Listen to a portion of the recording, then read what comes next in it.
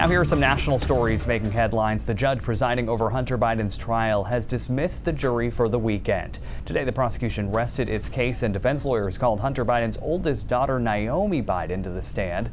She was there to paint a picture of her father on the road to recovery on October 2018. That's the month in question when Hunter Biden bought the gun and filled out the federal form stating he was not an active drug user. Testimony will continue on Monday. The defense says it has not said if Hunter Biden will take the stand to testify in his own defense.